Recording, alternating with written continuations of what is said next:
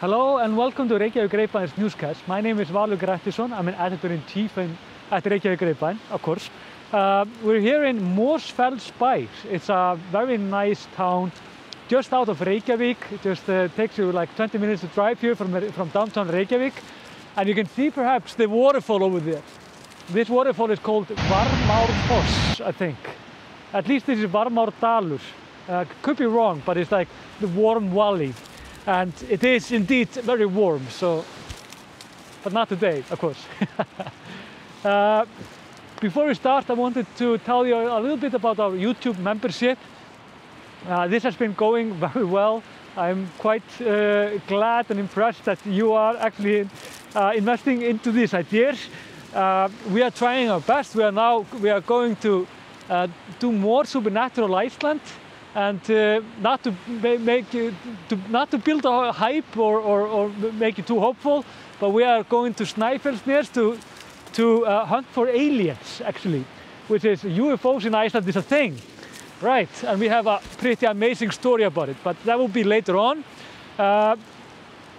Yeah, first, of course, enjoy, of course, the elves and all of these videos. You can get them sooner if you are in the YouTube membership. But don't worry if you're not. You will of course be able to see them when we premiere them a month later, I think.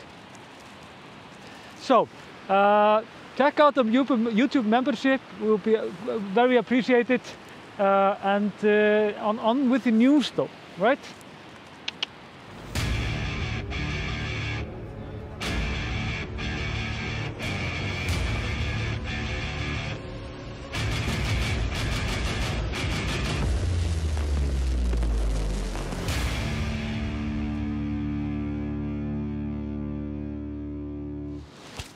Are you good? So, we have to start with COVID. It's always COVID. I mean, it's going up and flaring up literally everywhere, and it's not very good in Iceland. We have a state of emergency right now. I mean, it sounds bad, but it's really just a technical thing.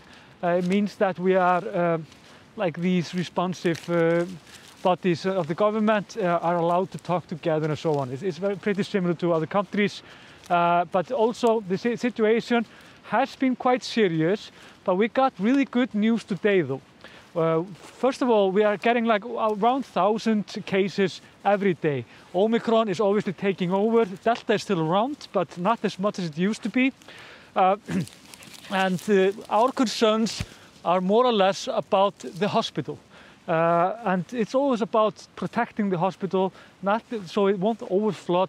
We saw this, of course, at the beginning of the pandemic in New York, for example, and we were very stressed that it could happen in Iceland also. Therefore, we, of course, went into this very, I mean, there were harsh restrictions, but when you look at it, the restrictions in Iceland were not as harsh as in many other countries, though, mostly because we're lucky enough just to be few. The thing is though that today we got the news that there are fewer people at the hospital.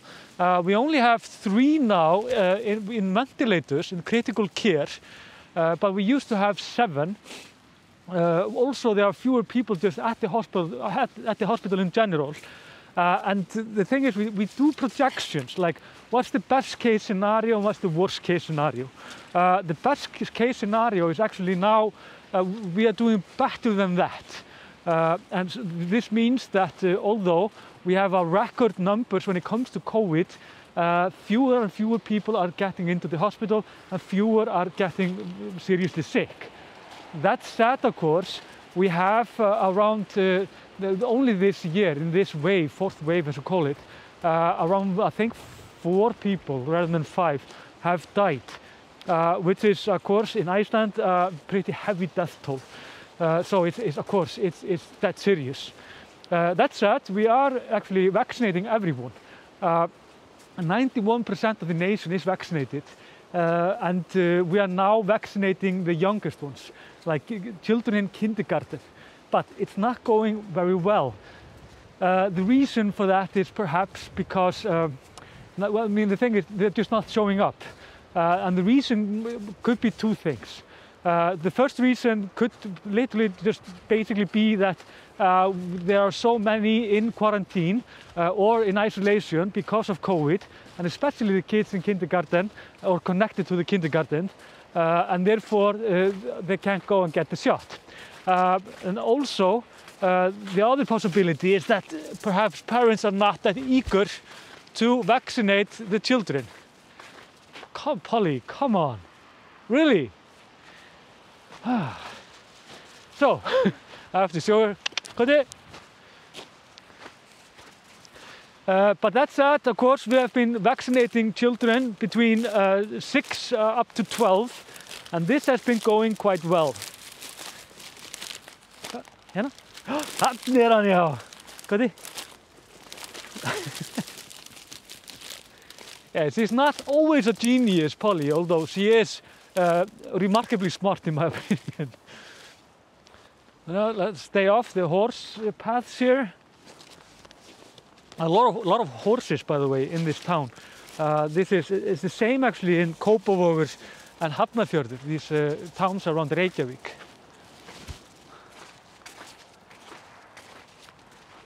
So,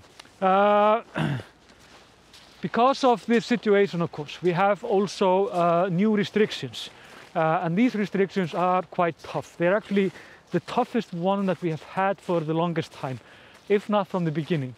We have a gathering ban to up to 10 people, and all the restaurants as well as the bars are closed. So if you come into Iceland as a tourist, for example, you basically have to go to a government-run liquor store, which is always only open between like 11 and 6 o'clock at weekdays. But you can't go to the bars, you can't go to the restaurants. Not sure about the coffee houses. But yeah, I think coffee houses are actually opened, but this is just very harsh restrictions. We also have, like if you go into the swimming pools, they have 50% capacity. They can take 50% of what they can take in normal times. It's the same with gyms, but the schools are still operating. And this has been very controversial in Iceland for a few reasons. First of all, it's not the unvaccinated that are keeping up the pandemic. It's more or less the children. The children are getting the virus like never before. And this Omicron is obviously, it's getting easier, like teenagers get this at least much easier than others. Other children in other times or other variations. And the thing about teenagers, they are like, their natural state is just being drunk or something. They have no responsibilities. Their sense for responsibility is very low. I mean, we all know this, we have all been teenagers, and therefore these kids are not very aware of the dangers here. Also, when you're 15 years old or 13 or 14, you feel kind of like you can't die. I mean, you know that, of course, also. So these kids are, they are giving each other the virus. I've, like not me, but my kids have been in quarantine, and all of his friends, many of them have actually gotten the virus. So it's, but thankfully, like always with these kids, they are never getting seriously sick. And from the beginning of the pandemic, we only have had, we only have had 2 children that were seriously sick. One under 12 and the other was between 12 and 16. So we are very lucky when it comes to this. This pandemic would obviously be very different if children were also dying from this, especially in Iceland. We prioritize a lot, like when it comes to children, and you can often, like expats often feel this very soon, that, and they often joke that the children actually rule Iceland, not the grown-ups, and this is true for in many reasons, many ways. And then to this beautiful town, Mosfellsbær. We're here because there was a really odd mini scandal that happened. It's not a big scandal, but it's humorous in some ways. The thing is that we have a very popular show in Iceland that we call Gettu or Guess Better. It's a quiz show, and the format of it is that all colleges in Iceland, they send teams into this competition. It starts in the radio at the roof, our national broadcast, and then it progressed into like the last 8 teams. They compete in TV, and this is one of the most popular TV shows in Iceland actually. Been for years. Also, like these kids, often 16, 17, 18 or 19 or 20 years old, they often become like mini celebs even if they do well. One of these like people that competed in Gettu was, for example, Katrín Jakobsdóttir, our Prime Minister, and you often noticed like the excellent minds first there. So it's a really nice TV. It's very like it's inspiring in many ways also. Like reminds you how smart actually these kids can be, and they often are incredibly smart. The thing is though, this team for the college in Mosfellsbær, this town here, they had this team, and they went like for the competition, which was in the radio, and they lost.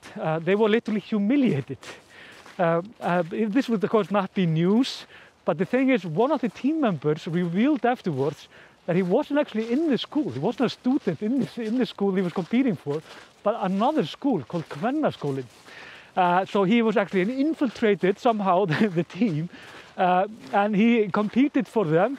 But well, luckily he actually lost, because if they would have won, the situation would have been very different. Now, he has been interviewed in media, this kid, and he has said like, well, I just thought this was funny, like to infiltrate it. He saw the opportunity and it just showed up, and he was in the team for some reason. His teammates, they weren't sure who he was, but these schools are often quite big, so he just lied to them and said like, well, you know, I'm in like in this class there. And they were like, oh, okay, and didn't really think more of it. So RÚV, like the people that are actually responsible for the competition, they were quite pissed, as well as the principal of the school. And in interviews they said, well, this seems to have been a prank, but this prank was serious, and they are not laughing, if you could put it like that. So it doesn't seem like there are any consequences for this kid, but I'm guessing that the principal in his own school talked to him and perhaps reminded him that this is not some laughing matter. Many take this seriously, and he actually claims that he studied a lot before the competition, and he wanted to win, but I mean, yeah, they were humiliated literally in this defeat. And they made it even worse afterwards when this was the situation. So I don't know, I hope this young man will do better in the future, but he has humor, weird humor, and sometimes it's like that, so it goes. And finally, yeah,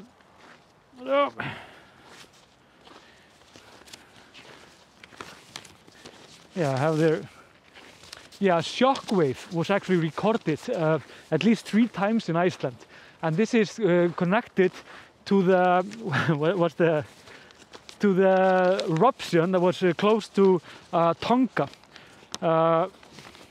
Of course, this name was Hunga Tonga, Hunga Ha'apai. I don't know if I'm saying this correctly. A weird name. I mean, but who are we to say anything? I mean, our own eruption was called Eyjafjallajökull, so I mean, we're perhaps not in the strongest position to criticize all the volcanic names. But the thing is that it's interesting that geologists in Iceland are very interested in this. They saw this as like, they saw these on the meters, that they were like, the first wave, shockwave, came only hours after the eruption in the same evening as it happened. And the second one, from the other side of the planet, literally, it came like in the morning after. And they have recorded this twice since, which is quite interesting. The thing is that we don't often, at least a geologist said, that Icelandic like scientists, they don't often record shock waves like this. The only occasions that he remembered that they were like recording shock waves around the globe was from nuclear tests in the Cold War. So yeah, it's refreshing to actually have it now, like from a natural event. Also, they have been saying this of course eruption is the most explosive eruption that we have had since 1883, sorry, in Indonesian waters, when the Krakatau erupted, and then 36,000 people, well over 30,000 people at least, they died in the eruption, and this is the most devastating volcano we have recorded when it comes to like lost lives. Of course, there are bigger eruptions happened throughout the history, but yeah, that's at least like that. Also, he said that when that happened, though, in 1883, he said that the shockwave actually went around the world 7 times, which is now this one has gone around at least 3 times. I don't know, it might be more often, but it's probably not going to get to the same numbers. Also, this eruption is, well, similar in one way to an eruption in Iceland, which is the Grímseyjar volcano eruption, which happened when there was an eruption close to the Vestmann Islands, Vestmannaeyjar, and it formed a new island. But right now, of course, the island, this Hunga Tonga or whatever these islands are called, they are actually disappearing because of the volcano, but it's likely that a new island will be formed from this eruption. That's like the most natural thing. So at least geologists in Iceland, they are paying close attention to this. This is quite the event.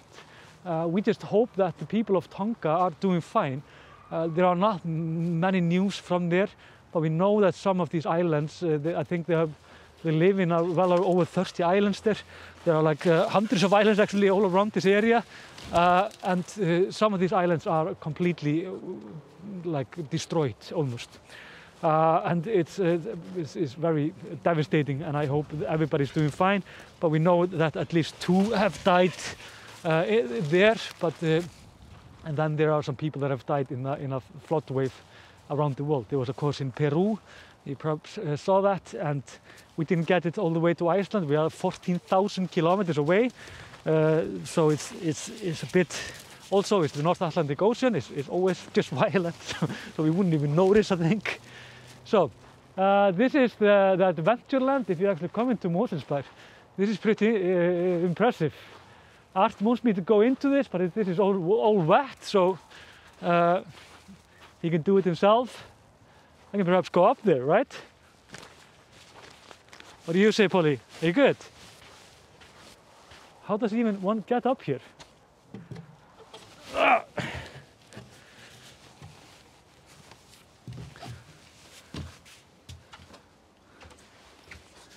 So, that's it for the newscast. I'm in Mosfellsbær. Please visit this town if you're in the capital area. And like and subscribe, and remember our YouTube membership if you like this stuff. More is coming, and trust me, this both we did the elves the other day. It will be for everyone now in the end of the month, and of course the UFOs are coming. At least we're going to look for them. So until next time, goodbye. Oh, this is impressive. How does one get down?